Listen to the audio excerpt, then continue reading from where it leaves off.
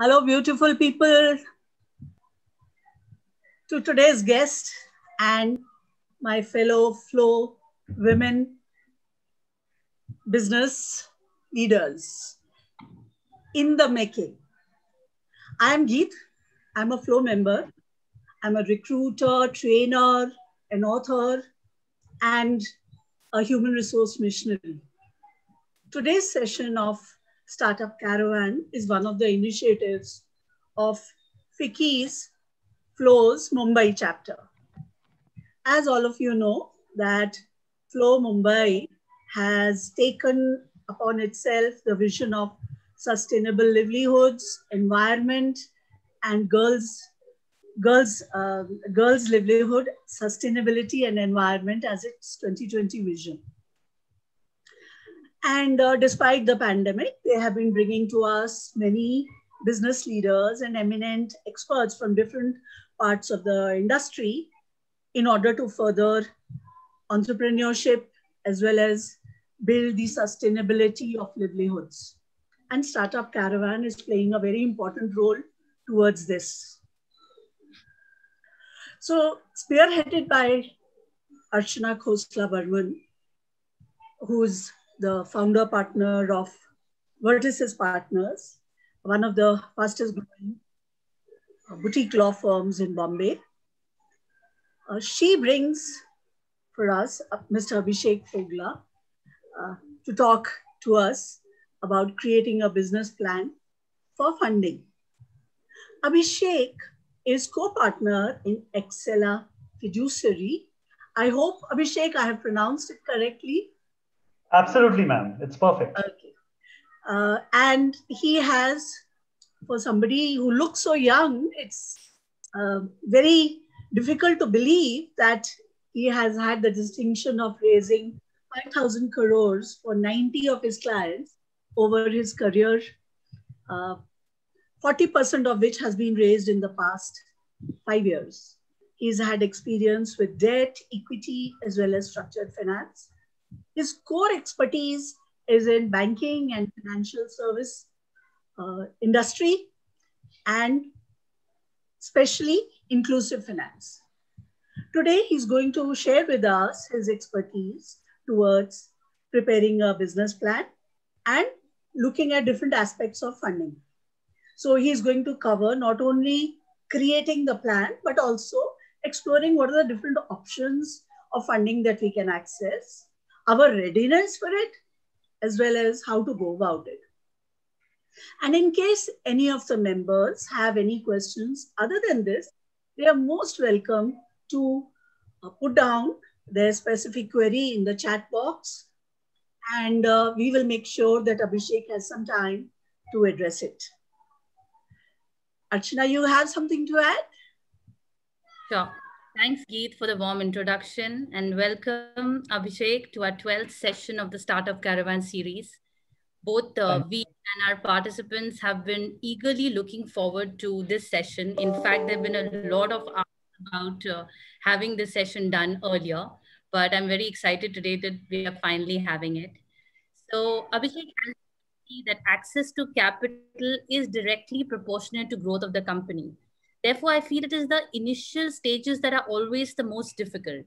And in this context, if you could share your views in today's session, and I thought before we start this session, I would just lay out a few thoughts which if you could address in your session would be very helpful for entrepreneurs, because these are certain commonly asked questions by entrepreneurs. So if you would like, I'll put them on the chat box as well. But just to give you a little broad sense of the things I have in mind and which you deal with day in and day out. The first and foremost being, should initial capital preferably be institutional or smart capital, or should it be to go about what is available for the founders? And to what extent of leverage does the founder have to get access to such capital?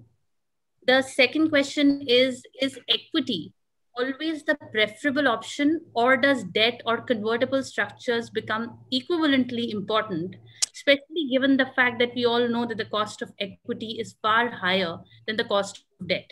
And is this decision also based on whether the business can at that point of time be valued at all or not? The third commonly asked question, Abhishek, is that should a founder be very worried about stake dilution and really push for non-price rounds? It's related to the earlier question where about looking at convertible structures, safe, or other instruments. Or do you think it is always about focusing on the size of the pot as against the quantity in the spoon? And the last but not the least important question is that entrepreneurs, once they reach a certain stage and level, they tend to get they get ample inbound opportunities.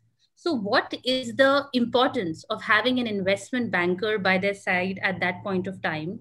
Is it only just the introductions, or are we looking at the intangibles as well in terms of the connects, the bandwidth, which can be eased being a single point of contact?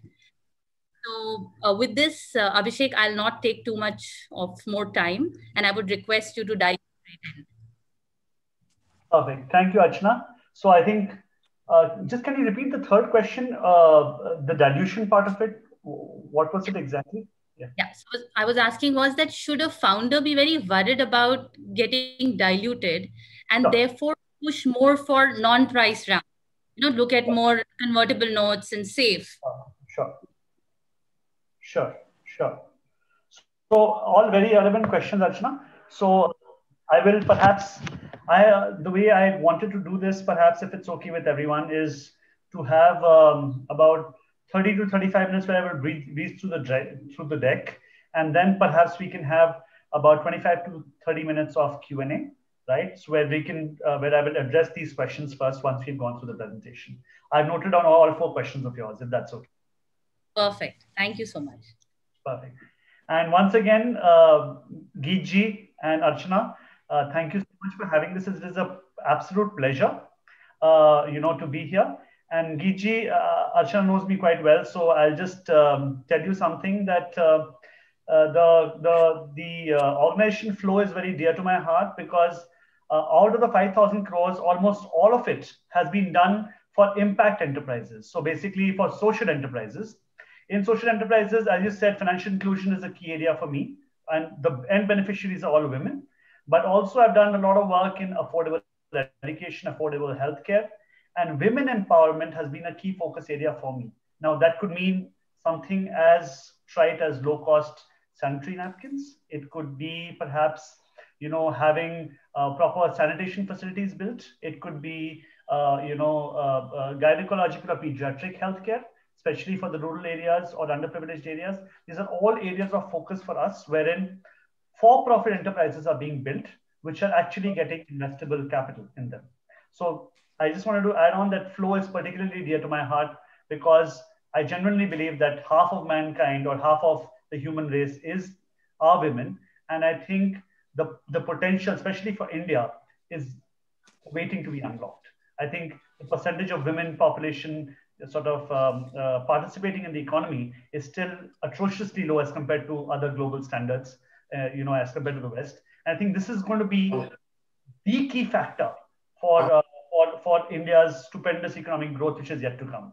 एक minute अभी हमको काम है, हमरा share वाला आ रहा है sir, आदमी लोगों बहुत sorry. Okay, so that's nice to know. Yeah. Yes.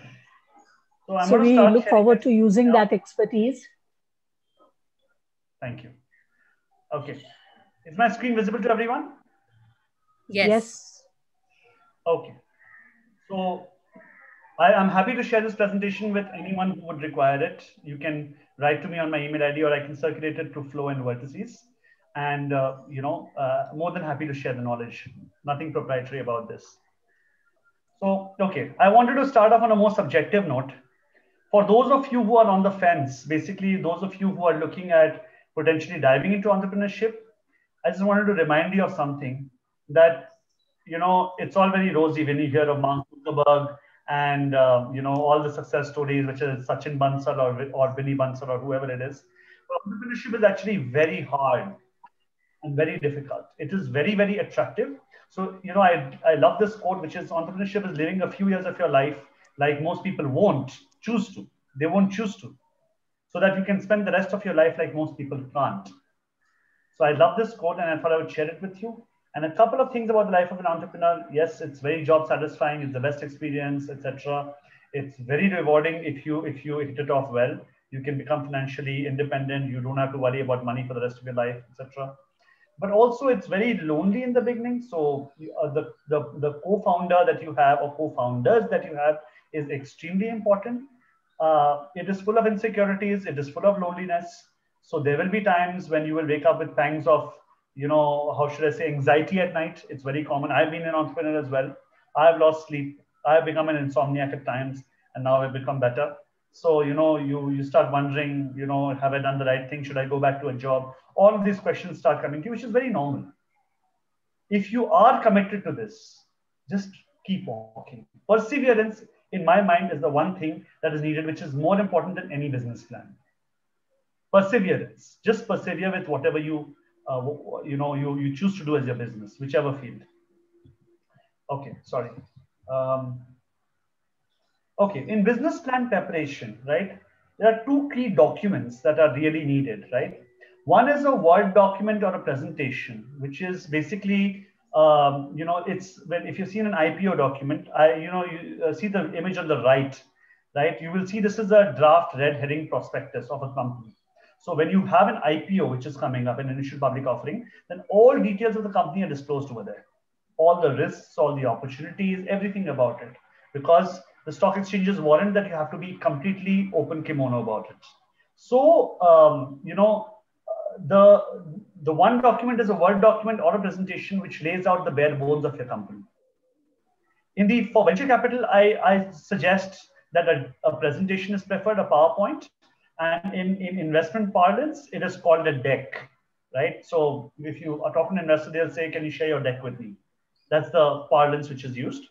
And then there is an Excel sheet which shows the future cash flows and the financial projections of the company. I've given an example of a picture towards that, but we'll get into more detail now. These are the two key documents.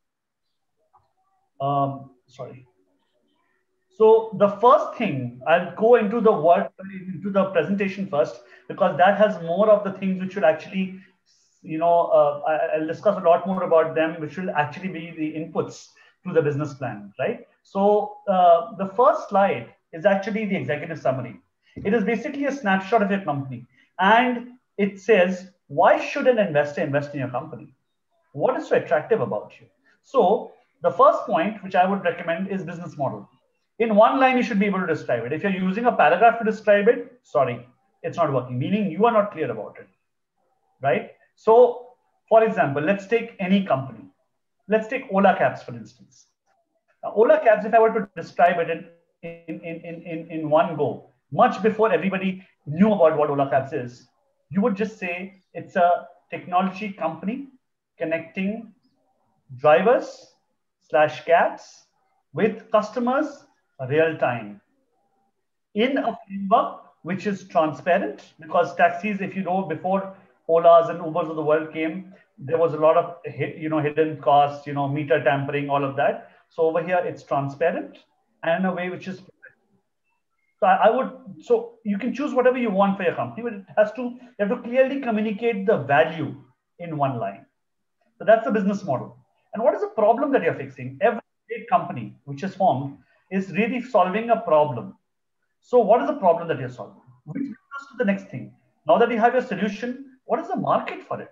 Okay, you may have solved a problem, right? But frankly, let's say, for example, the problem that you're solving is vaccination for a particular breed of dogs called Chihuahuas. Ab company to bana diye. You are the best vaccination in the world. But how large can you make it? How many Chihuahuas are there in India? And how large can you make it? So that's the question. So an investor will probably not find it very attractive because it's not a very large business model. So the market is something which is very critical. And I'll talk about each of these points. The unit economics. Now, what do I mean by unit economics? Sorry, I'm going to go a little fast, otherwise you won't finish in time. So unit economics essentially means that for every product or service that you sell, every type of product or service, let's say I'm selling a shampoo, Head and Shoulders. When Head and Shoulders, how much do I sell each Head and Shoulders for? When I sell it, what are my distribution costs? So then that gives me my net revenue, net of sales costs, right? Then what are the costs that go into it? So you start detailing that for each bottle of Head and Shoulders that I make, what is the cost that will be there, for it. So you put the revenues and the cost on one end and you get what you call as the unit economics, meaning for one bottle, how much do you spend and how much do you earn? So net, how much does it give you in terms of profit? Because for-profit businesses is all about profit. If a business is not profitable, it's not a business, right? So we get into more of this. Growth, it's very, very important. Most investors will look at companies which have significant growth potential. Competitive differentiation. Okay, so you are doing this, you have a great market, you have great unit economics, but if 20,000 people are already doing it, then will you be able to survive? So for example, coming back to my Ola example, if today you were to form an app which was to connect taxi drivers and customers, I think you're a little late for that, right? You may be probably a decade late for that. So because establishing that app and actually reaching out to so many customers is a very expensive affair, right? So unless you're doing something dramatically different, like for example, there are a couple of new companies which I know which are doing it only for green vehicles, right? So if you're doing a Ola type app only for green vehicles which are non-polluting, for example, that's a differentiation for you. So you have to really come out with what is it that differentiates you with the rest of the market. And the most important thing in any investment, private company or public company, frankly, for that matter, is the founding team. So who are the promoters of the business? Who are they? I mean, what is their experience? What is the ethics? Will they take care of your money or not? Can you trust them? Those are some of the things which are very important. So I'm going to get into one by one. So the first thing is market. So in market, the first thing that you look at is the total addressable market. In your product or service, what is the total addressable market that you have, right? So for example, if I'm looking at, let's say pet food, right? So you have to make a bottoms up analysis that how many, if you're doing pet foods in, let's say 2 categories, dogs and cats. So you have to estimate how many dogs and cats are there in India, right? Which are domesticated, which are pets, right? You have to first get to that. Now, out of that, not every breed is going to be, something that you will cater to. So you have to then understand what are the different sub-breeds of those pet classes which you can cater to. And not everyone is going to be able to afford it. So you will have a positioning. You'll say, okay, I'm a premium pet food provider, or I'm an affordable pet food provider, or whatever it is, right? So you will be targeting a certain socioeconomic class, or SEC as we call it. If you're a premium provider, then you will probably be unaffordable for the people who are the lower middle class or the middle class. If you are catering to the affordable ones, the rich will have that certain snob effect where they won't probably come to you, they'll look at different brands. So there's always a positioning that is needed, which gives you your total addressable market. Okay. In India, for premium pet food, my market is $1.5 billion a year. So let's say it's 11,000 crores a year. So that's how you have to say, this is my TAM, the total addressable market. And then you have to come to say that, okay, out of the total addressable market, this is how much I will start targeting year 1, year 2, year 3, year 4. You have to keep building towards that, right? Now, often in many businesses, there is both global and local potential. So you do global TAM and local TAM separately, especially in software or technology businesses, right? VCs will not fund you. Venture capitalists or seed investors will not fund you venture capital typically unless you have at least a $1 billion market size in India alone. Now, why I'm saying that is very important, because if you're going to have a market of $1 billion, then probably you can realistically hope to get maybe what, 10% market share, 5% market share. So if you have a 10% market share, let's say 5 years later, then you're looking at, okay, the 1 billion market will also be growing. So you will probably have, let's say, a $1.5 billion market, assuming certain growth parameters 5 years later. Out of that, 10% will mean you will have a $150 million market, which is something on the order of 1,100, 1,200 crores. So if you have a 1,200 crore portfolio, 1,200 crore revenue, then you can potentially look to IPO or be bought out. That's a reasonable chunk of the company, right? That's a reasonable size of the company. If you have a company which is just doing, let's say, 5 crores of revenues, there is no scope to do an IPO, right? SME IPOs are very illiquid. You don't have too many people who are, investing into it, etc. So let's not even get there. So VCs will typically look at least a $1 billion market size or TAM in India alone. Is this standard? Sorry to interrupt. Is this standard for service industry as well as products? Any industry, ma'am. Any industry. I see. So this defines how large your company can grow to in terms of top line. Okay. And top line defines whether the investor can exit or not. Because if you have a top line of, let's say, 20 crores 5 years later, you cannot sell it's highly unlikely you'll be selling the company out. And any acquirer will also want size. The larger the size of the company, let's say you have a 2,000 crore revenue company, then it is much easier to get it sold rather than a 20 crore revenue company. Excuse me. There are so many 20 crore or 30 crore revenue companies which are floating about. But very few reach the 2,000 crore level, which is when you are able to IPO or do an acquisition. That is why you look at a $1 billion market size. I generally do not pick up deals if I do not see this criteria being met. Several of my, investee companies, many of them are who are there in this call, right? They have market sizes which are in excess of 10 billion or 50 billion or even $100 billion. Okay. What is the market growth rate? Because the market is not stagnant. The market will also keep growing, right? Vis-a-vis today. Increase market share over time. How much is your company going to target market share? Today, maybe you are 0.5% of the market, but can you really reach, let's say, 4% or 10% market share in 5 years' time? That is what you have to convince the investor about. Cyclicality, very important. There are certain businesses like education, where your fees come in, let's say, typically March, April, May, June is when your fees come in. So if you're any business which is related to schools, it's going to be very difficult for you if you want the cyclicality, because all your cash over the year is going to be bunched together in a small period of time. The counter to that is that, let's say, toothpaste or any FMCG category, hair oil, toothpaste, food, that will go around the year, right? It'll go the year around. So air conditioners are cyclical because in the summers, you will sell more of them. So cyclicality plays a huge role in cash flow and in the business prospects of any business. Then once you have defined the need and the market, what is the solution / product suite?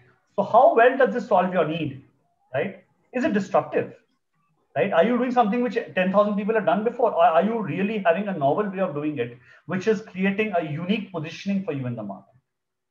Is it tested? Has someone else done it? Or are you the pioneer in this? If you're a pioneer, it comes with great risk and great reward. The pioneer usually becomes a very, very large company, but at the same time, the pioneer has a lot of more risk to it. So I know a lot of VCs who will not fund the pioneer, but who will fund the next company.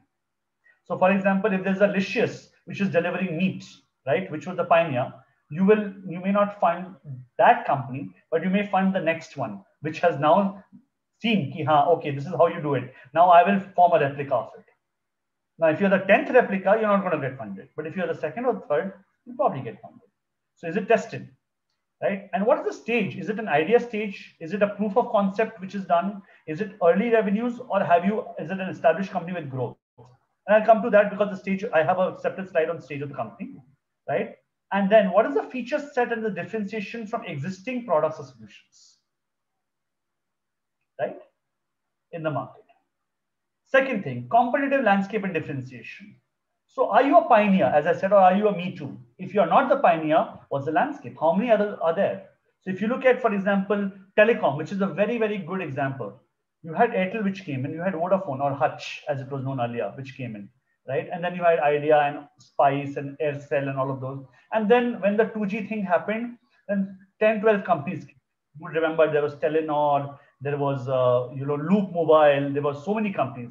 Ultimately, none of them could survive. None of the whole long tail could survive.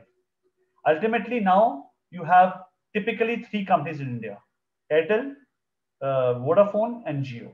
These are the 3 which are there. So it's become what we call as an oligopoly. You have 3 established players in the sector, and pretty much the entire sector is divided amongst those 3 players. So you have to have a landscape. What is the landscape and where do you fit in? What is your differentiation? Are you causing disruption? Are you tackling a problem which is now becoming obsolete? So for example, Kodak is a great example of a company. Now, Kodak films and cameras used to be the #1 brand in its category, let's say 30 years back. But they never evolved that quickly. They never embraced digitalization like a Nikon did, for example, or a Canon did, right? They never embraced it, and that made it become obsolete. So if a company does not move with your times, then you become obsolete, even though you may be the best player in the sector right now. So that's obsolescence is also a big factor in terms of the changing landscape. What is your market share? What is it today? How will it evolve 3 years or 5 years later? What is your strategy to gain market share? What is the ease of scalability? How hard is it to replicate it? For example, let's say in Archana's business, which is a law firm, typically you will have, let's say, 50, 100 clients. But if you really want to build a law firm which has 1 lakh clients, I don't think globally there is anyone who has been able to build it. So you focus on few clients. Now that few could be 10, it could be 100, be 500, but there's a limit to that. Whereas if you look at an FMCG brand, like a shampoo or a soap or whatever, that is a very different category. So you actually need crores of consumers for that, right? So it really depends on what is the ease of scalability.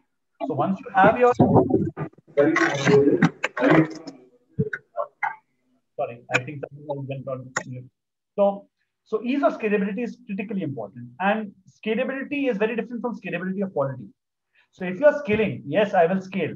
Let's say you have an e-commerce business and you're scaling, you're taking in orders left, right, and center, but then you're defaulting. आपने बोला कि आप परसों तक दे दोगे, but you're giving it 1 week later. Your goods are coming tattered, torn, missing. You ordered a phone, but a stone comes in. So all of these are quality issues. So scalability and scalability of quality are two very different things. You have to have a company where scalability of quality is there, along with the scalability. You have to have barriers to entry. Let's say you form a business, but anyone else can come into the business. Like in my business, investment banking, anyone can come in. I just need a desk and a chair, right? I can start raising funds as well. But here, the barrier to entry is the reputation, is the pedigree. What have you done in the past, right? So as a newcomer, I find it very difficult to get business if I haven't done or if I don't have an investment track record. So every business has barriers to entry. The higher the barriers to entry, the better it is from an investor's perspective, because that makes you valuable. Intellectual property. Do you have intellectual property in your business, or can anyone do it, right? So for example, you have a product in which you have IP and nobody can replicate it, it becomes so much more valuable. And from an acquisition perspective, right? When you are building something, ultimately the investor has to exit. So when I get acquired, right, the acquirer will always grapple with the question whether it's build versus buy. Matlab, do I build something from scratch? So if it's a Byju's, which is acquiring a White Hat Junior, right, which is the latest acquisition, which is in the news, right? Would Byju's, for example, right, focus on building its own computer science curriculum and doing it, or else should I buy it? So there is always a question in the acquirer's mind whether I should build versus buy. So if you build something which has such high barriers to entry, where the deep-pocketed brand, which whether Indian or foreign, says that chalo yaar, theek hai, I will buy it. There's no point waiting and building it. Then you have really created value for yourself as well as for your investors. What is the margin profile? Now, for the people who are not very comfortable with finance, I'd urge you to focus now. Unit economics, as I told you, gross margin. So you have, if you're selling, okay, I'll just take a shampoo bottle, right? A shampoo bottle, when you're selling it, so you have a revenue which you get from your a net revenue which you get from your sales channel, right? What are the costs? The cost that is required from producing it to shipping it to to landing it to the consumer, that is called your cost of goods sold, or COGS, which comes into your unit economics.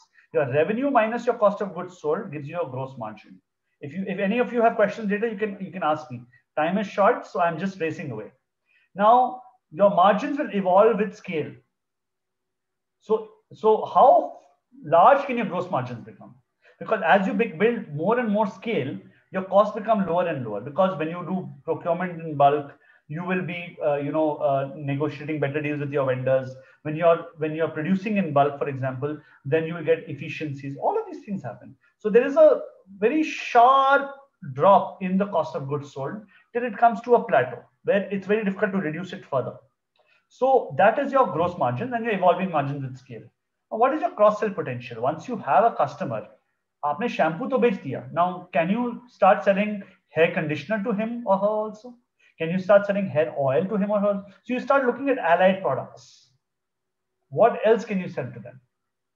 Whether it's hair wax So if you notice, any company which is there will always be looking to see how can I milk my consumer or my customer further. CAC, some of you may not be aware of it, but it's called customer acquisition cost. So when I acquire a new customer, there's a cost to it. No customer comes to you for free. Everyone has to do hard work. So for example, let's say in SaaS, software business, right? Software as a service. Every customer that you acquire has a certain cost to it. Now, that cost could be a function of human resources. It could be a function of marketing. It could be a function of advertising. So what is the CAC associated with it, right? Because that will tell you how much you are spending to acquire a customer.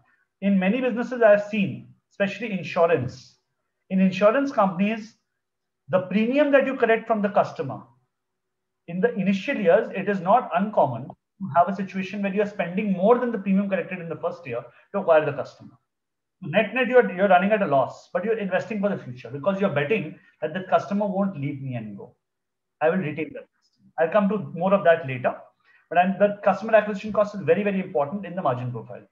What are the fixed costs or development costs? What is your EBITDA or your earnings before interest, tax, depreciation, and amortization? And what is your profit after tax? Now, what is your growth? The next big factor is growth. How will my number of customers acquired go up? What are the channels? Will it be B2B? Will it be B2C? Will it be B2B2C? Business to consumer? How will my average spending per customer go up? I may start off with a customer gaining only, for example, 1,000 rupees from a customer per year. But can I push that average revenue per consumer from 1,000 to 2,000? Because that drastically improves my profitability. What are the different markets that will open up in terms of customer segments?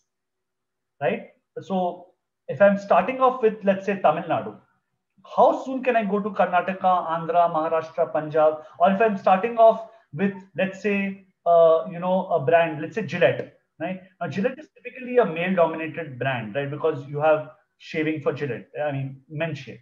But several decades ago, Gillette realized that there is a huge potential with women as well, where they get rid of unwanted body hair. So there is an entire range which they start producing pink razors and whatnot, and hair removal creams and whatnot. So they got into that. So you have to then plan out what are my customer segments and how I will get into each of them. It's a strategic call.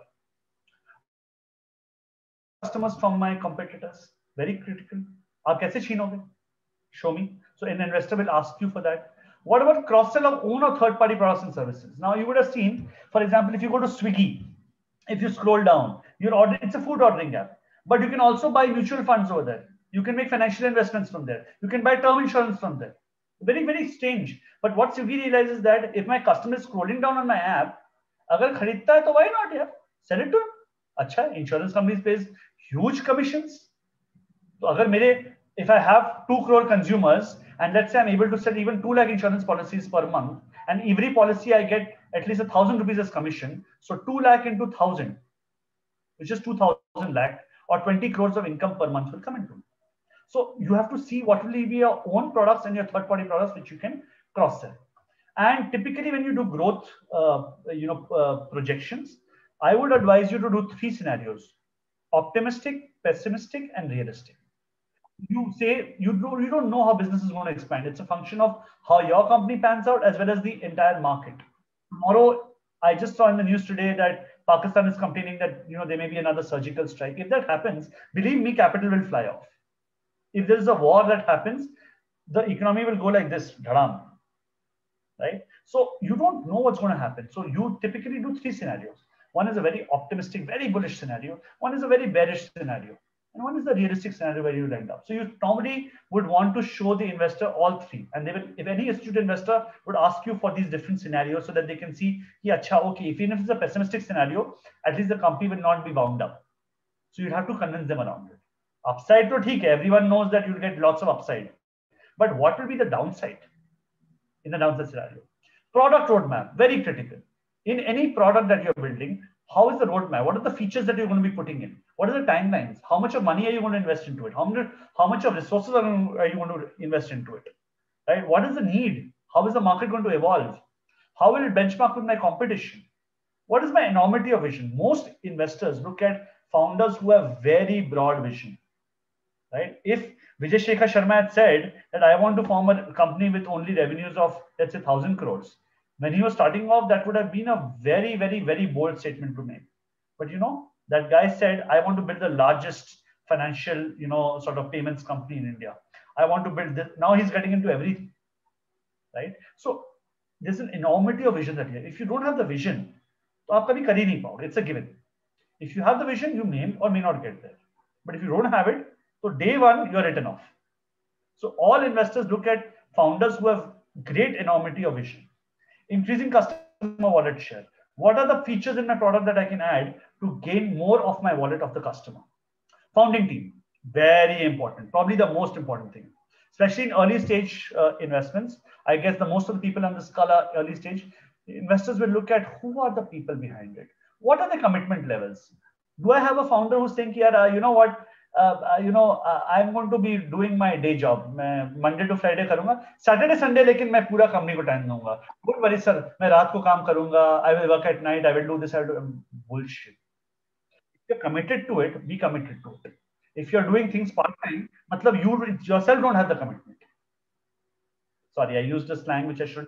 I'm just trying to make a point across that commitment levels they will see. If you are worried about where you are going to pay your home EMI, please don't come into entrepreneurship. Have those backups in place, have that extra cash in place, make sure that your spouse is earning or you have a big inheritance coming from your father or whoever it is, whatever you want, have your backups in place. Past experience. Are you still an entrepreneur or are you not? Sorry, am I running? I think I'm running too slow. Am I? Archana and Geet? Sorry, yeah. No, Abhishek, I think you're going perfect. Okay. Past experience, are they serial entrepreneurs or not? If they are serial entrepreneurs, you're more likely to get funded. For example, someone like, Cred, right? The founder of Cred had founded a very free charge, right? So he got funded day one. So if you're a serial entrepreneur, you're much more likely to get funded. Complementary skill sets. If you have more than one founder, so if you have 2 or 3 co-founders, do they bring complementary skill sets in? That's very important. Interstate shareholding. If 3 founders are there and one founder has 90%, the other 2 have 5%, 5%, then what's the skin in the game? Those 5% people can walk off anytime they like. They will say, I will do something better with my life. So there has to be enough skin in the game in terms of interstate shareholding. What are the interpersonal dynamics? This is very important. Now, if that among the 3 founders, there are 2 who are always squabbling with each other, it's going to end in disaster. You will invest in the company and the 2 of them will follow. Again, husband and wife teams, Archana and Vinayak are probably, the successful kind, but you have seen many examples in which things have gone down the drain, right? For example, Mu Sigma, where you had the Dheeraj and, his wife, I think her name is Ambika. So, you had Mu Sigma, you had Shop Clues, all of these places where, the problems of your home came into your business because a husband and wife are operating it. It can happen the same thing with a mother and son or a brother and sister. If you have personal lives coming together, professional lives often take a toll. They can go either way. They can either be very good or they can take a toll for the worse. Nothing good or bad about it. It's just that you have to understand and say that, we will work solidly well as a team. You have to have a founder's agreement, which is why I say that get things in writing, in legal, document on stamp paper, so that all scenarios are thought about. Succession planning. If the founders basically, if they, God forbid, if they have a demise or if they are rendered incapable, disabled because of something, how do you do the succession planning? Right? Very important, because there has to be continuity in the business.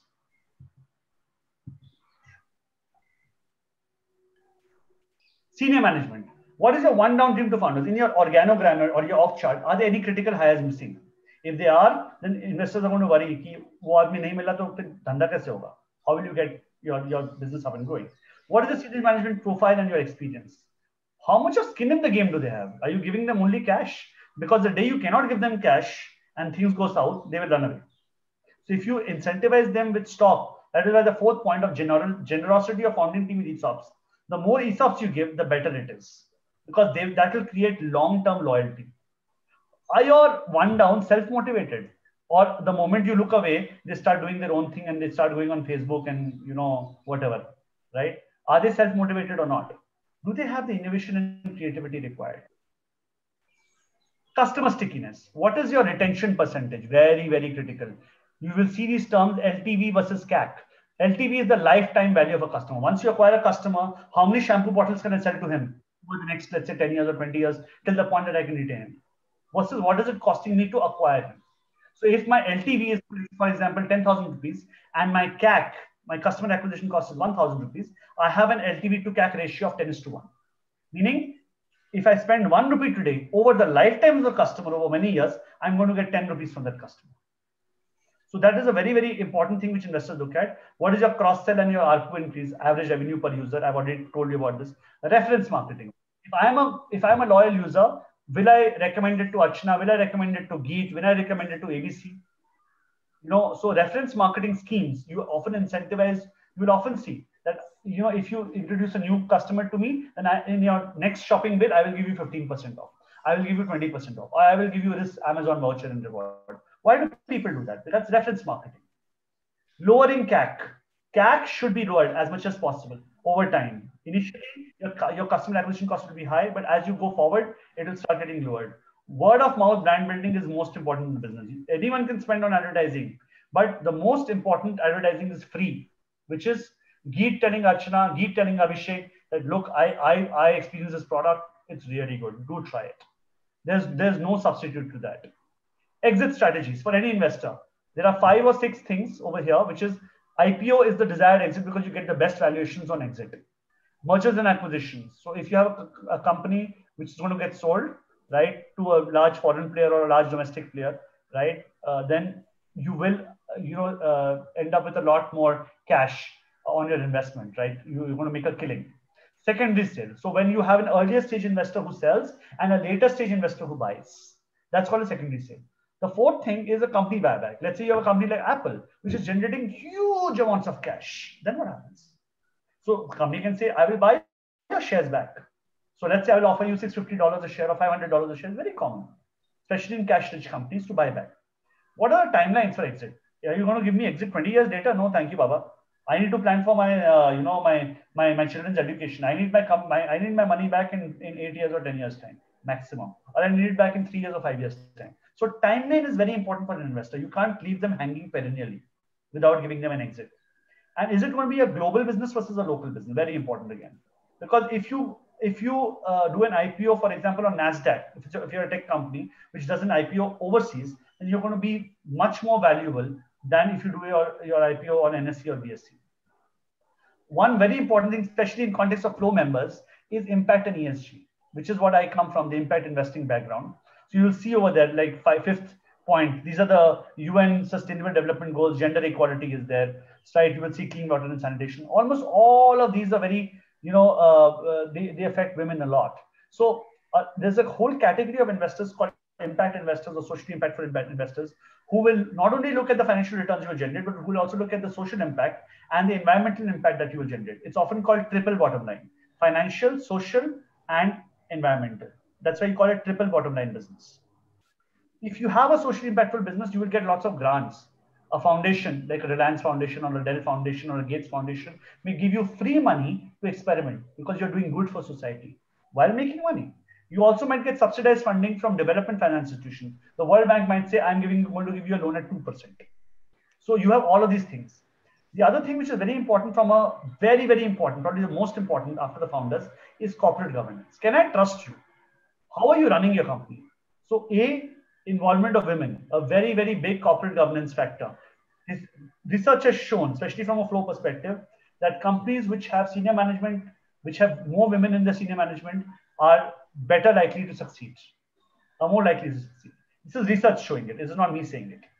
Auditor pedigree. Are you getting your local gali ka auditor to do it? Jo kuch bhi sign kar dega? Or are you getting, for example, a credible name like an EY or a KPMG or someone else to do it? What is your board pedigree? What are the kind of people that you have in your board? Do you have good independent directors? Or do you have anyone, apne chacha, mama, tau ko sabko ghusa diya board? So, you have to have really good independent directors who will give you unbiased advice and who will not be fearful of speaking up. Do you have related party transactions? Achha, I have another company as a promoter. यहाँ से पैसे निकालने के लिए मैंने वहां से यहाँ billing कर ली. मैंने वो सब वो घपला कर लिया पैसे घुमाने के लिए, निकालने के लिए. All of that is not allowed. Any related party transaction has to be disclosed. Typically, investors say, I'm not going to allow that unless and until you take my permission on it. Employee protection and wellness, again, POSH, prevention of sexual harassment, nepotism, objective appraisals rather than something a boss misusing their power, employee culture. These are very, very important things when raising funds. The use of funds, right? I won't go into all of this. I think it's very self-explanatory. But the concept of runway is very important. जो मैं funding करके दूंगा आपको, when I give you funding, how long will it last you? You know, like a plane is going off on a runway.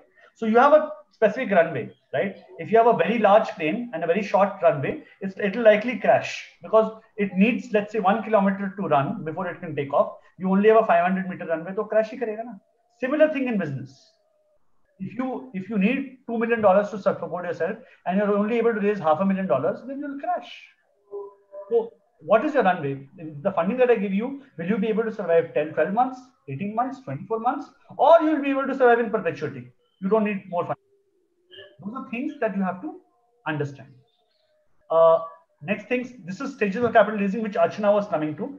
I think her first question, right? So if you look at it, the first thing that you do is the seed stage. When you're at idea stage, and nothing much is on the ground, you may have done little or no effort as an entrepreneur.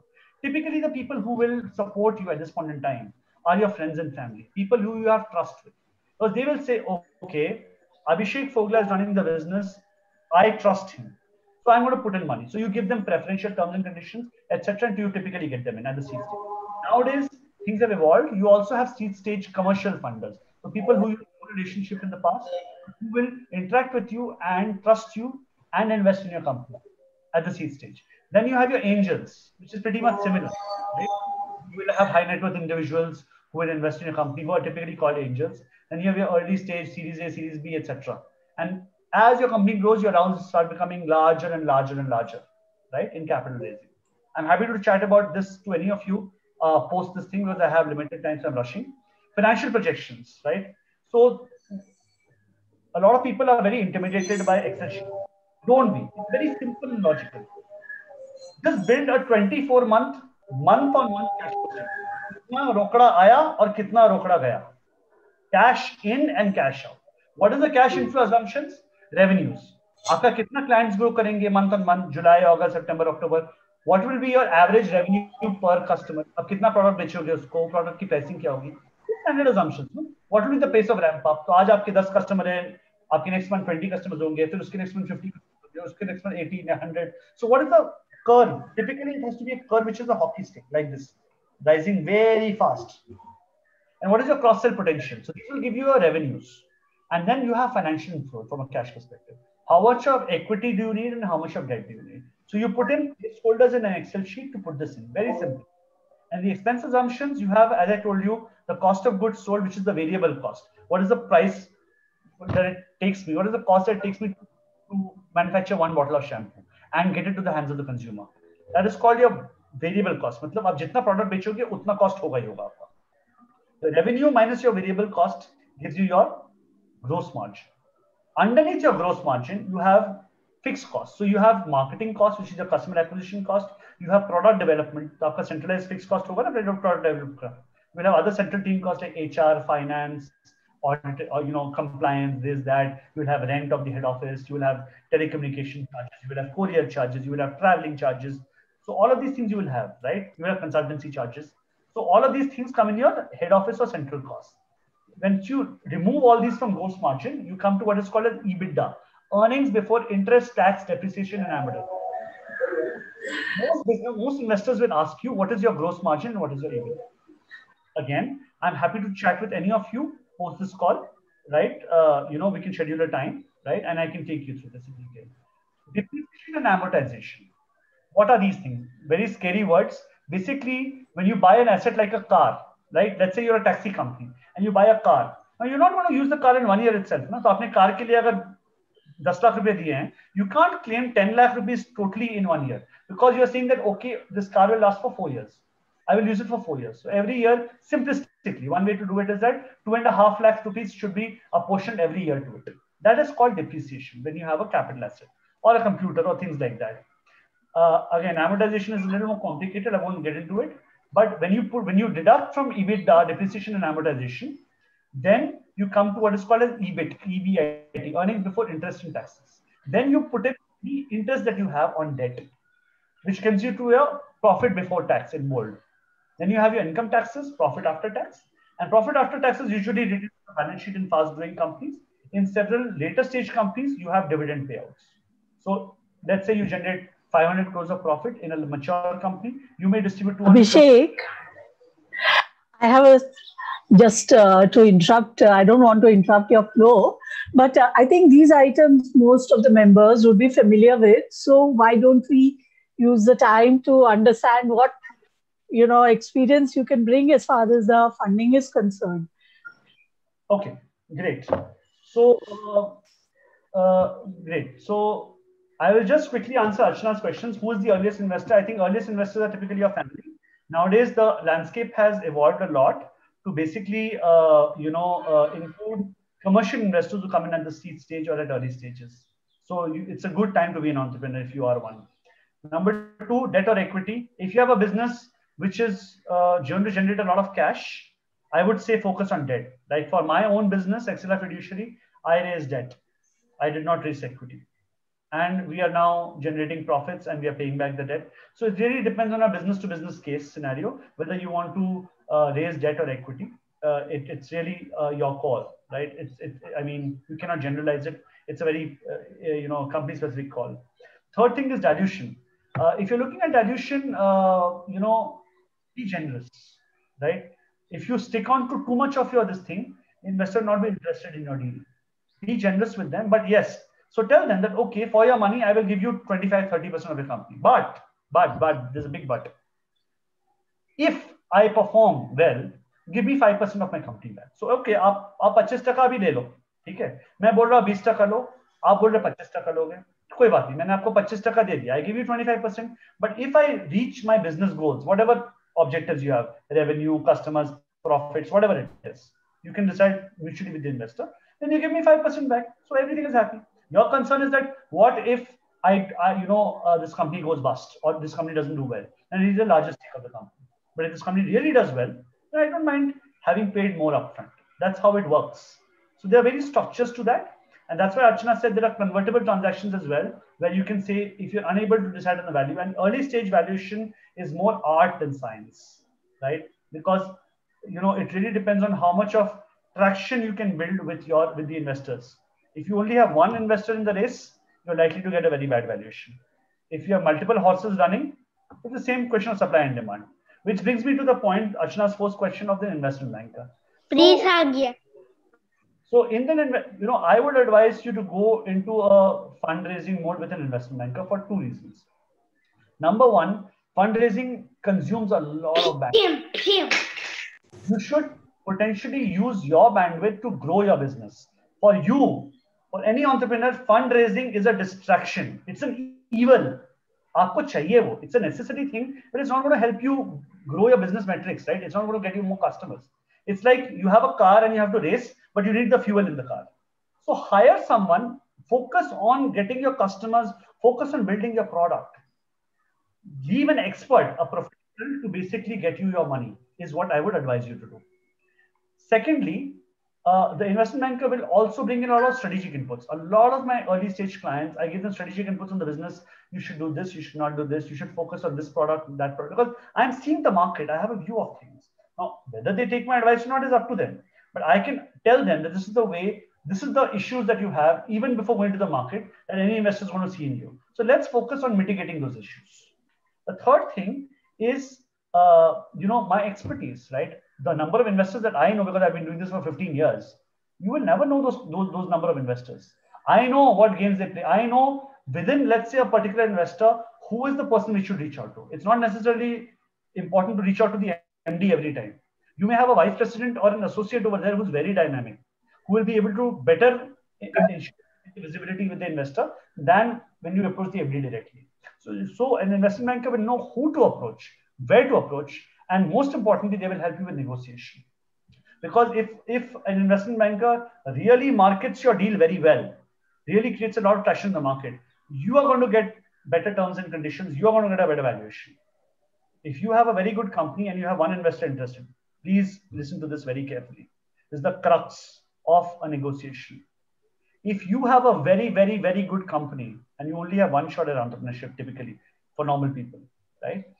You need to market it as wide as possible, cast the net as wide as possible. If you have only one, investor in the race, it's probable that they will give you a bad offer because they know that there's no one else competing. You can cry from the rooftop for 10,000 hours. Arey mera ye acha hai, mera wo acha hai, kuch nahi kaam karne wala. The moment you say, "Arey bhai sahab, dekhiye, your offer is very nice, but frankly, we have a better offer on the table, right? We have someone else who's willing to give. So thank you very much. If you're going to give me on my terms, then I will take it. Otherwise, I won't." Suddenly, the investor who you are trying to convince for all these months will sit up and say, "Acha, offer. Okay, let me look at it and come back." So, it is what we call as FOMO, fear of missing out. Everyone has it in the world. It's called basic insecurity. Arey Baba, some other investor will walk away with the deal. I won't get it. So those are the things that you need to really focus on, which a banker can help you focus on. I think I answered all your 4 questions, Archana. Yes. Geet, can you please repeat your question, Geet, once again? What experiences should I talk about? What examples should I talk about? Abhishek, I have a question. My name is Malu. I'm the chairperson of Flow. Thank you so much. If Archana organizes a session, I try not to miss it. And you've been one of the best speakers so far. It was a crash course on what you need to know about business plan and didn't know who to ask. We did a survey recently with about 100 members, Flow members, pan-India. Yes, and this was more to write a report on women entrepreneurs. And what we noticed was a lot of them had not gone in for funds. And so we reached out to a few to ask them why. And, they start their business. One is they're not looking at taking it to the next level because of these, the fear factors, some of them you mentioned, because, business model, the way you explain the whole thing looks so simple, but it's very difficult for these youngsters and for these women to write a business plan. So is there somebody out there who would help these, upcoming startups, we're not talking about the big timers, but the young ones, to help them in terms of how do you come up with your first plan? And cost could be a factor for them as well. And also in terms of understanding who's out there and who can help them out. And the other thing, Abhishek, is we are building a cell. We're trying to come up with various verticals. One is legal, one is compliance, one is, including things like developing a business plan and so on. We need people to come on board to help us out because we know there are lots of entrepreneurs out there struggling with this phase of their business. Sure, ma'am. So I think so you need to contact most chartered accountants, right, who run CA firms. I don't, particularly like dealing with them from a business plan perspective because, they have a very short-term thing. They'll give you all the business plan, but, at the end, they'll remove all the formulas and they will paste the values to you and they'll give it to you. They want you to know the logic. So correct. Hire a good investment banker or hire any, there are budget investment bankers also available, or hire a finance professional who can help you navigate the business plan, who can help you think through it. See, one is to just enter it on Excel. That a lot of even any MBA student can do typically from a reasonably good school. But what is more important is to get a person who can not only input those things and build an Excel sheet for you, which will outlay the crux of your company, but it will also tell you that, this doesn't look right. This is going to get, argued upon. This is something that people will have a hard time swallowing. So can give you feedback. So I think, in my firm, we do write business plans for people once in a while. So I think there are many other firms who would be willing to do that. You just have to focus on finding the right firm, man. I think Malu, we can hijack Abhishek for our helpline series. That was my next question to him, but I'll leave it to you to do that. Thanks, Abhishek. Thank you. Appreciate that. I think a lot of women, right? So for example, I didn't share something about you, which I think will be, Malu ma'am will be very close to your heart. I used to, one of my clients used to be Clay Schools. Clay Schools, I don't know if you know them, but they're India's largest daycare company. The founder, Madam Priya Krishnan, who's a close friend of mine, She's an amazing entrepreneur, right? And she built it with a singular motive of bringing women back to work. So basically, once they get kids, most women, sort of, lose off on their career, are never able to come back at that thing. So she said, and primarily because they can't leave their children in places where they can trust. So either you have grandparents, but people like, let's say for me, or people like Archana who have young kids and who don't have joint families or their parents who they live with, you require these professional services where you can leave your child in a safe setting, both from an education and care perspective. So I helped them raise a lot of money in the past. I used to be, doing outsourced CFO services to them as well. So these are the kind of women who I get very inspired by. And I'm telling you, women entrepreneurship is waiting to take off. I would be more than overjoyed to play any role that I can within Flow to motivate women to become entrepreneurs, to basically, as I say, leave the shore and sail into the sea. Yeah, we have many Priyas in Flow, so we would love to have you on board. Yes. So Archana I think will take the lead in, working out the structure of that help. One of the members had a question, whether it's a good thing for the entrepreneur to invest his own money in the business, whether that is a good thing or... That's not only good, ma'am, it's essential. I see. You see, you never go to an outside source for funding so I always tell my clients, beg, borrow, steal, get all your funds invested into it, and then only go for outside capital. Because the day you go in for outside capital, when you invest capital into your own company, that will be at 10 rupees per share, typically, or face value per share. When you go to an investor, right, they will come in at a higher valuation. That's what you will expect, correct? Once they come in at, let's say, 30 rupees a share, they're not going to allow you to put more capital into the company, your own capital 2 years later. You say, I'm a promoter, I want to do it at 10 rupees per share. Nahi hone wala. So delay capital raising as long as you can. Use your own sources of capital, because that is A, to reduce dilution. B, it is also the biggest vote of confidence, because the investor will say, Acha, all this sweat and blood is okay, but how much of your own capital have you invested? So I have clients, or I have had clients who have staked everything. So their houses in which they say they're mortgaged it, they've taken the mortgage amount and put it into the business. Whatever they had, they have done it, and they continue to do it. And entrepreneurs, investors love those kind of entrepreneurs. So yes, it's not only good, it's not only advisable, it is essential. If there is an investor who sees that you have not invested your own money, they're not fools. They're not going to come in and invest their own time and money with you. Your own capital is the biggest vindication. Okay. Thank you. And another question which is coming up is, how do you know when it is a good time to go for an IPO rather than explore the VC opportunities? So in IPO, again, see, you have SME IPOs as well, but you please research something called as market depth. So if you're IPO, right? But let's say you are a listed company, but you're a small cap company.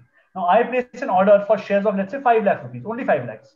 Oh, 5 lakh order mein, there are not enough sellers, but my order leads to the stock price jumping up by 20% or 25%. It happens because there's no depth in the market. Now, if you go to an ITC or a Hindustan Unilever, or you go to a Procter & Gamble, or you go to an Airtel, you place a 5 lakh rupee order, is not going to make any dent because you have a very deep investor base over there. There's market depth in it. So it really depends. When you're doing an IPO, do not do it for less than 500 crores. Your minimum market capitalization post IPO has to be at least 1,500 or 2,000 crores. That is when the foreign institutional investors, the FIIs, start getting interested in it. The FIIs are the ones who drive your stock price up. You will see that when a small cap becomes a mid cap, automatically, the share price goes up because there are more investors who are interested in it. When a mid cap becomes a large cap, again, the stock price jumps. So you have to have a minimum market capitalization, because FIIs will not be interested in a business which has, let's say, 200 crores of market capitalization. At least 2,000, 2,500 crores of market capitalization should be there. So conversely, if I just take a one step back, right? If you're doing an IPO, you would at least sell 30-40% of your company. So if you take 30-40% of a post-IPO valuation of 2,500 crores, you should at least do a 750 or 1,000 crore IPO. If you have 40% of your shares which are floating about in the public, that is a reasonable chunk. For the higher the valuation, the more the market depth, the more the valuation will, the more FIIs will be interested. So that I think will guide an IPO. If you're not at that stage, so if you don't have revenues of, let's say, at least 300 to 500 crores, don't even think of IPO. Go in for a VC or a PE option. Okay. Another member wants to know, is it necessary to be a private limited company to raise finance from angel investors or private equity investors? No, technically you can be a public. So there's a difference between a public company and a listed company. Not all public companies are listed. So if you have more than a certain number of shareholders, right, then you become a public, then you have to be known as a public company. Otherwise you're a private company. Typically, most VCPE rounds happen in private companies. But I've seen enough and more deals happen with public companies. And in fact, there is a certain degree of investments called PIPE, private investment in public equity, PIPE, private investment in public equity. So I have done a fair number of deals where there are listed companies, but where there is a private equity investor who's interested. So you get a private equity investor to do a block deal in a publicly limited company, in a publicly listed company, and take, let's say, 20% or 25% or whatever it is, without triggering the open offer regulations. Right. But also the other aspect is that if you compare it with a sole proprietorship or a partnership or an LLP, then it is always advisable to convert into a private limited company when you're looking at raising funds, because the investors are not going to feel comfortable, because when there is an LLP or a partnership, there's no structure to it, as against a private limited company where there are processes. So one part is what Abhishek spoke about in terms of public and private. But if you're an LLP or a partnership and you're looking at raising funds, I would suggest you first convert into a private limited company. So two other points to what Archana said. If you're a partnership by law, right, it's unlimited liability. If you're a simple partnership. So no investors want to come in and take unlimited liability. Acha? I have a net worth of 200 crores. Tomorrow you go up and, do a 50 crore, you bring on a 50 crore liability on your company. The company goes bankrupt, but those people are chasing me because it's a partnership, right? So I will get screwed then. So partnerships, so people will not even touch with a barge pole. In LLPs, it brings the best of both worlds in. But LLPs are good for, let's say, family-owned businesses or things like that, right? Where you have 1 or 2 or 3 partners coming in, not more than that. But if you want to really create a large company, you don't find LLPs which are listed, do you? So it only happens with companies. It's the cleanest structure to have. I see. Sorry, Geet ma'am, I'm more than happy to continue. I realize we are out of time, but I'm more than happy to continue if people are willing to stay on. I'm more than happy to continue as much as possible. I think, Archana, you will, I think what would be most, best way forward would be for for Archana to share your number and email ID with the members. And if they have any specific questions, they can reach out to you. So is there anything else, Archana, you would like to continue right now, or any specific? We can probably take one last question if anyone wants to unmute and ask, and then we can wrap up the session. Okay. Abhishek, I have 5 more minutes. Actually, I had one question. Now, in this whole business plan, you've been talking about revenue, but what about social development projects? There you don't have any, revenue to talk about. So, what does an investor look for in a social project? Social projects can be neither not-for-profit or for-profit, right? Yeah. So if you have a not-for-profit, anyways, you're not going to get an investor. You can only get a donor. That's a very different, class of capital, right? You have donor capital, so you can approach the World Bank, you can approach various government institutions, you can approach people like the Dell Foundation, Gates Foundation, Ford Foundation, and they will say, okay, I'll give you so many funds, and you have to give me a fund deployment thing. That's a very different thing, right? Because it's not for profit thing. There are enough and more for-profit companies, right, who are looking to raise capital, right? Wherein you're doing social projects. So, for example, one of the clients that I raised funds for, and I did 2 rounds of fundraising for them, cumulating to 80 crores of equity. was for a company which makes these ophthalmic devices, right? Which can screen the back of your eye. You can go to any optician and get your power tested. That's not a problem. But if you want to find out things like diabetic retinopathy, which is a big killer, it can lead to irreversible blindness or glaucoma or age-related macular degeneration. So you have no people, you have no framework or no ecosystem where you can get the back of your eye tested. You only have to go to a good hospital with their infrastructure. You don't have an affordable angle. Now, these people have innovated a very rugged device which can be replaced for it at a very, very low cost. So I'm saying that that is also a social project. It's a for-profit project. And the biggest investors in the world, people like Axel Partners have invested in people like IDG Ventures, Axel Partners, the Bowman family, the Dabur family. These are the kind of investors that have bought into this company, for example. I'm just telling you that social projects can be both for-profit. I specialize in for-profit social projects. So anything which has a mass scale impact, right, will be definitely fundable in a for-profit.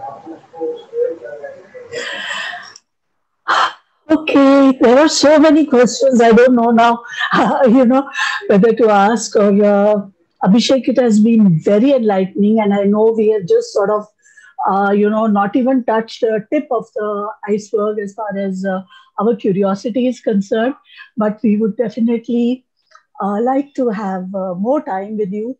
And Archana, I hope we can use your, the channel that you have established with him to ensure that more of our members can use your expertise in a much deeper way. Can we hope to do that, Abhishek? Anytime you want, as I said, for me, FICCIFLO is very close to my heart because I strongly feel for women entrepreneurship. I strongly feel for women empowerment. In fact, I would like to see an India where there are no reservations for women, right? I would like to see an India where women are treated equally. I would like to see an India where the sex ratio is not in the, not below 1,000. I don't want to see a Haryana, for lack of a better example. I want to see a Kerala where the sex ratio is actually more than 1,000. So I want people to welcome girl children and say that, okay. And, I think it's very well established that, in fact, daughters will take better care of their parents when they're older than sons. So I strongly believe in FICCI. And especially the Flow initiative. And I will do whatever possible in my capacity. I'm happy to hold as many workshops as possible. I'm happy to talk one-to-one with your members. I'm more than happy to do whatever is in my power, right? And gratis. I don't want to charge people, for some smaller device, etc. They're more than happy to call me on my number or email me. I will get back to you gratis. Of course, if it's a big project and you want me to make a business plan, I will have to charge you. But otherwise, if you're a Flow member, I will give you small bits of advice gratis. I will give you, you can pick my brain for free. That's what I can offer to you, ma'am. And I'm happy to hold as many gratis workshops as possible. Thank you so much. I'll speak to you on that. That's really, really helpful. And thank you so much for such an interesting session. It was so detailed, and you have beautifully explained to us, so many nuances of capital raise. And, this has been really helpful. Thank you so much. Abhishek, could you share this presentation with Archana so that you can share it with all the members? They would. I have already, right? So Archana has it. I just wanted to touch on two quick points before we sign off. These are the common VC terms which are there. These are very technical in nature, so would require a longer discussion. You can probably Google these terms, but these are the most important terms which are there. And Archana is a 100x better expert than me on these things. And there are 5-6 different types of due diligences which you should be prepared for when raising capital. This is very important. I didn't get a chance to talk about this. Commercial means when you form a business plan, the assumptions that you take, are they just stupid assumptions or are they realistic in nature? So pretty much sometimes investors do commercial due diligence themselves, or they hire a third party to vet the assumptions that are going into your business plan in the numbers to see how realistic are your numbers. Then you have the financial due diligence, which looks at your tax and non-tax things. Non-tax could be what are your capital assets, whether you have met your financial obligations in the past or not, what are your receivables, right? What are your payables, your receivables, your working capital cycles? Do you have bad debts, things like that? Legal, again, getting into your board minutes, your shareholder minutes, all of those things, right? Your PT registration, professional tax, provident fund, gratuity, labor laws, environmental laws, all of the things that apply to you, Shop and Establishments Act. And your IP diligence, if you have an IP-oriented company where you claim to have some IP, is there some other IP which conflicts with it, which can potentially lead to a dispute, right? Because if I'm investing in your company based on your IP, then I don't want to end up in a situation where it goes into a dispute. So there's IP diligence, there's environmental diligence, especially where you have the things like hotels, where you have things like where it involves, some factory, etc. So what is your waste management technique, pollution techniques, pollution control, etc. So you have environmental due diligence. And then I think the most important, which people are looking at, is forensic due diligence. Aapki niyat kya hai? Are you a good person? So there are people who have been part of Central Bureau of Investigation in the past who have left it and who now do research and tell you that this is the kind of thing, is this guy having, has he cheated in the past? Does he have a nexus with mafia? Does he have a nexus with politicians? Is he cheating on his wife, or is she cheating on his husband? So all of these things will somehow fit into the kind of person that you are. Because ultimately, you may have the best business plan, the best idea in the world, but if I can't trust you with my money, if I don't trust you, if you're going to cheat on the money with me, then you're of no good to me. So forensic due diligence. I just wanted to very, very quickly touch on these points, which are very, very important from a fundraising perspective. Thank you, Abhishek. I think we'll have to leave at this point. Yeah, we all have other meetings to go to, but yes, we will be in touch with you again.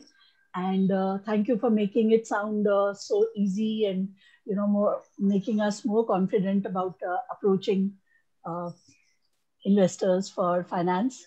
So thank you for your time and sharing your learning with us, and we will be in touch again. Thank you, members, for being such a lovely audience and coming up with your questions. And thank you, Archana, for bringing Abhishek onto Startup Caravan.